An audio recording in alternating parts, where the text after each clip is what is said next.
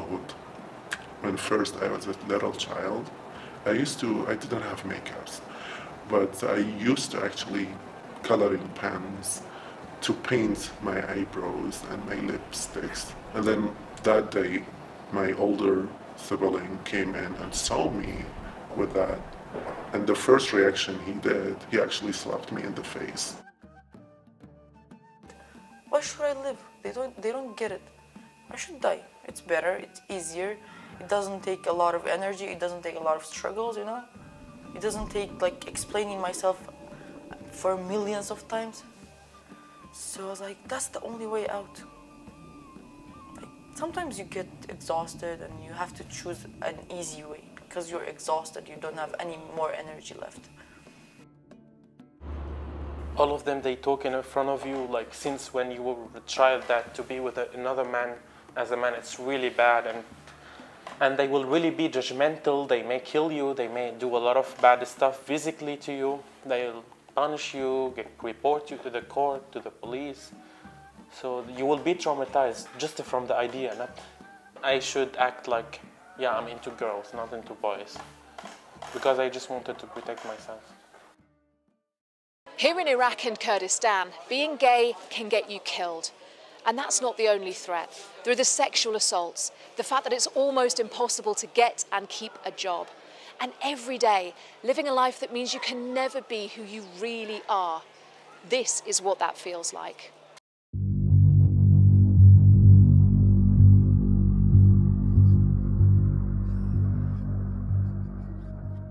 I remember last time when we had an event and I was dressing, and then after the event I actually didn't go by the dress, but I kept the wigs on.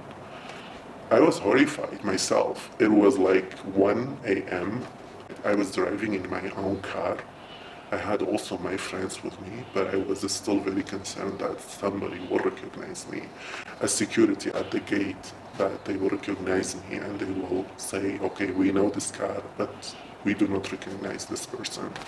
So it was a horrible feeling. It was, I couldn't feel safe at all to be outside. But I tried it just out of, I think, challenge of wanting to go. And I always had this hope that I could, you know, I'm glad that I've been able to do it in this safe space that I created for myself.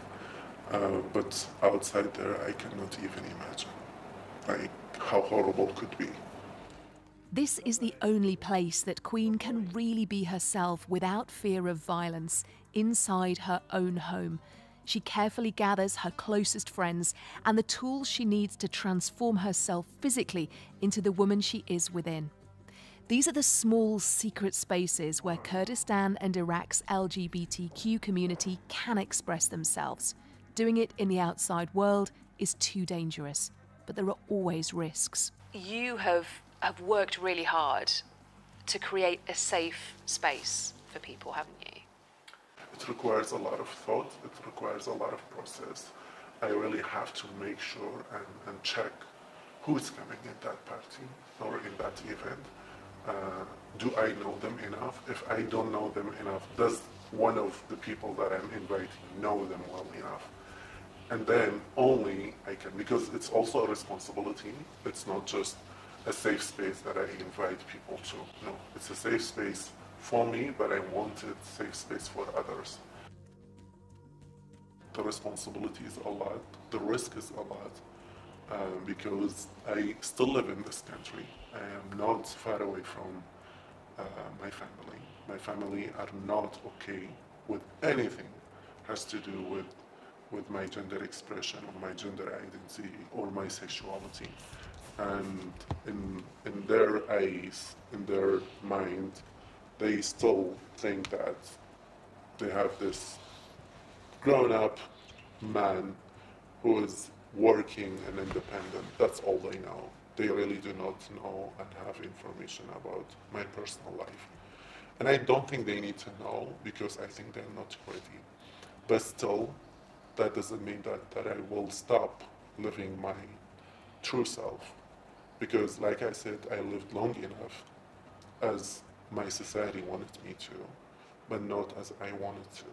So I'm ready to take those risks, and I'm happy to, when I can, when it's not compromising of my own safety, when it's done smartly in spaces that I can guarantee my own safety and my people's safety. It isn't illegal to be trans here, like Queen. It isn't illegal to be gay either.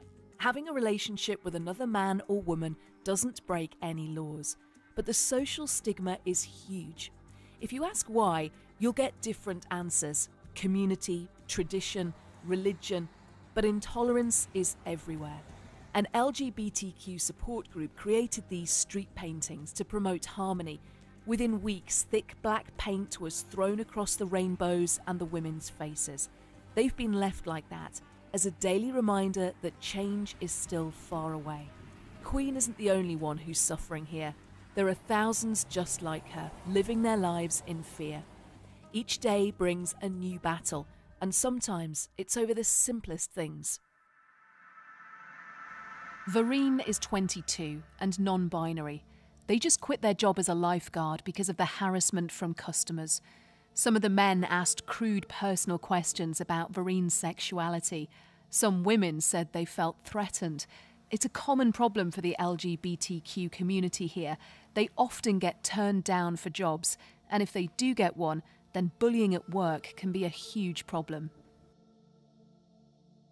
So like people here, they don't understand those things. They do not even know it exists. They're like, you're either woman or like man, and you're straight both ways. Because they don't understand it, the reason they don't understand it is because of the education. Once they're off duty, in a private, safe place, Vareen can dress how they want to and finally be themselves. Like many LGBTQ people here, they dream of leaving and going to live in a more tolerant country where they can be free. But it's not as simple as that. There are challenges that make it almost impossible. You'll be able to stay here because you're young, and already you have so many problems. Do you ever think of leaving? Iraq is like a red zone, and we don't have visas to anywhere. You have to buy it, and you know it's really expensive. It takes like $20,000 or something, and it's really too much for some people like me. So like I really want to study. Like I'm a normal person. Even though I'm non-binary, I'm a normal person. It affects everything, literally. Even your mental health, the most important thing in your life. And you think like you're the wrong guy, you're the bad guy. You're the one that was born like that, but then they make you think that you chose that. They make you think you chose that, and it's really bad. And it has like a really bad effect on your mental health. Maybe some of them get schizophrenic, some of them get bipolar, some of them get BPD. Only because of families and stuff saying you chose that. And I didn't. We didn't. I have a really bad depression because of that. It's really bad. And when we talk about dangers, how severe can that be? The level is like you get killed. That's it. You get killed. Most people got killed because of their genders and sexualities and their acts, their styles, everything. Even though, like, maybe there's like a gay man, they would like be, why are you feminine, or you know, those stuff, and they would like kill him because of being feminine. They don't even know he's gay. Like, they don't even get to that conclusion, and they kill him. They're like, you're a shame to the family. You're a shame. You shouldn't exist, you know, those stuff. Killings are a very real threat for the LGBTQ community here. Whenever a new one appears in the news, people swap details and panicked messages online, fearing once again for their own safety. Not long after we met Vareen, there was a new report. Police in another part of Kurdistan announced the murder of a transgender woman in a village near Duhok. They said a family member had told them that the killer was the victim's brother. It's just another example of the dangers that LGBTQ people told us they navigate every day, not just from society, but often from their own relatives. Adam lives in Erbil now after fleeing the conflict in Syria. But he also had another reason for leaving. Someone he thought was a friend told the authorities that Adam was gay. At risk of prison, he had to use every connection he had to cross the border and escape. Now he faces the struggle of being a refugee, as well as discrimination over his sexuality. There's always the fear he'll be deported, and so far his efforts to move to a safer country have all been rejected. One of Adam's few safe spaces is here. This is one of the biggest parks in Erbil, and as you can see, it is late and it's cold. But when everything you do every day, every move you make, every moment that you spend outside is scrutinised and might put you in danger, then places like this are the only opportunity you might get for just a sliver of a normal life. So tell me about this park. How important is this place to you? Well, this park is one of the most incredible things in the city. It's like a savior for me and my friends, for all the the people who need space or a place to be alone. What's different about, how can you act differently when you're here? I don't know, but there is a lot of green and blank space, let me say, and you feel sometimes it's really cozy and it's like a freedom for you to be alone in this big park.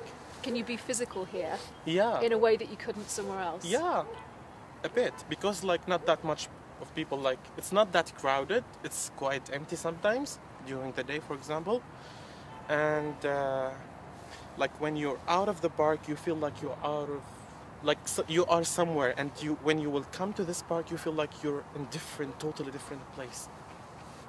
Yeah. Back at home, things are different. Like so many other gay men here, Adam lives quietly and carefully, so he doesn't draw attention to himself. There's definitely a feeling that people living outside Kurdistan and Iraq simply don't realise how tough things are for this LGBTQ community. If they did, it would be easier to leave, to move on, and live in a more tolerant society. It means each day becomes about survival, about fitting in and keeping safe. But inside, there are always dreams about how a better future could look, the kind of life that's already possible in other parts of the world. Can you see things changing here anytime soon? Not at all. Not at what happened in Baghdad two weeks ago. They killed a 13-year-old boy just because they thought that he's gay. I don't think so, no. Middle East? Oh my God, no way. Which made you more frightened for your life, the war or being gay? Being gay. Really?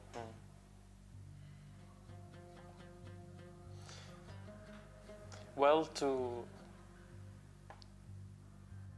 born and be in a society and a really big community in Syria, and all of them, they talk in front of you since when you were a child, that to be with another man as a man, it's really bad, and they will really be judgmental. They may kill you, they may do a lot of bad stuff physically to you, they'll punish you, report you to the court, to the police. So you will be traumatized just from the idea, not, So whenever anyone will say anything in front of me, I should act yeah, I'm into girls, not into boys.